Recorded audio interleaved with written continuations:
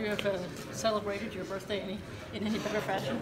No, this is definitely special for me. I was very excited for this game, and then I got the goal too. So it's definitely special. I'm really enjoying it right now. Just on the first goal at Manchester, you just see a good opportunity for a shot there and maybe create a rebound?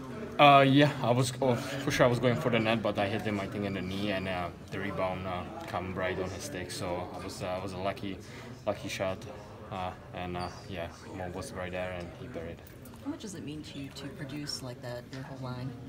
Yeah, it's definitely special. It gave us confidence. I think we didn't play very well the first period, but then how the game went on, we get better and better. And then if you look at the sheets, I think everyone had a couple points tonight, so it definitely gave us confidence. But I think overall, the whole team did very well. How we played very well too. So everyone did a great job. Is that something that can carry over from game to game? Yeah, I think so. I hope we can continue that.